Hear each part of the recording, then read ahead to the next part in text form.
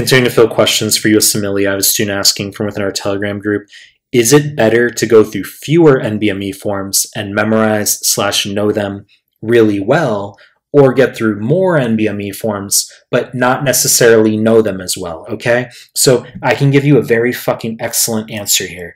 So before we get started, please subscribe to my channel. I really appreciate it. Give the video a like, really appreciate it. Find me on Instagram at mehlman_medical, mehlman_medical, links down below. Find me on Telegram, links to the Telegram group and channel down below, and I'll start the clip. So the student is essentially asking, is it better to go through fewer forms for the NBMEs and have a very comprehensive and deeper understanding / retention from them?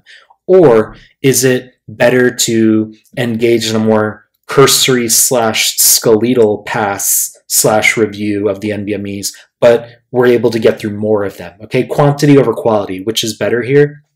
My answer is you're going to fucking do both, and you're going to stop complaining and whining. Okay, you got to do the work. Now, it's not to come off as an asshole and dismissive, but I've inculcated to the point of exhaustion through many of my prior YouTube clips that for step 1, you're going to get through all of NBMEs 20 through 30. Okay, it's 11 forms. For 2CK, all the Clinical Mastery Series forms and as well as NBME 6 through 12, free 120 for both step 1 and 2. You're going to get through all of the content. You're going to work it in. Okay? Stop complaining, stop whining, okay? Now look, to address this more head on, as far as if it's a scenario where your school is forcing you to sit where you don't have the time, you say, no, but Michael, I only have, let's say, 3.5 weeks to sit the step or my school is gonna dismiss me. So which is it gonna be? Okay, if it's a gun to the head type of scenario, the answer is gonna be quantity over quality. Holy shit. Okay, so I want your eyes seeing all the NBME content. I want you seeing all of those questions rapid fire, even if you feel your retention / understanding of that material is cursory at best.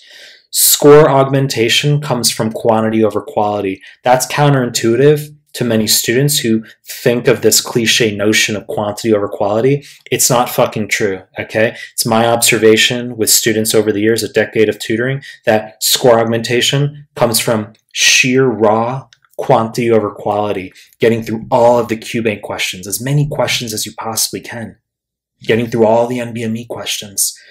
A cursory pass, that's the consolidated point of value here, is that a cursory pass, getting through more NBME content, is superior in terms of kinetic score augmentation than this notion of a quality pass with fewer NBME forms.